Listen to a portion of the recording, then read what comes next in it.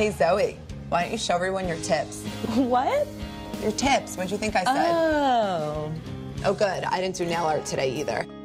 Not like these other ladies. Just look at Zendaya, the Disney star, who apparently has never heard of a Post-it because she keeps her reminders on her mani. I've done that before, only instead of don't forget to smile, mine's don't forget to floss, since I really love my dentist. And then there's Bella Thorne, who's never heard of a shopping list because she puts hers on her mani as well, as in, don't forget to stop at Chanel. Cute, Bella. But did you see what one of our ridiculously talented readers sent us? It is so over the top. And while it's certainly not the most practical manicure, I'm just impressed she was able to hit send on her phone. Ladies, we know you love your nail art, but Zoe, don't you think it's time that we lay down some ground rules? Definitely.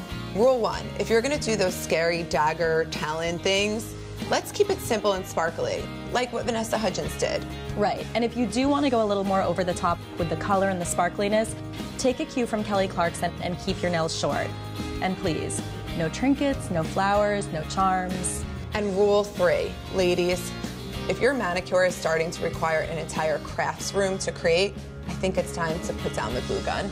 And I think it's time to step away from Pinterest. Ooh, yeah.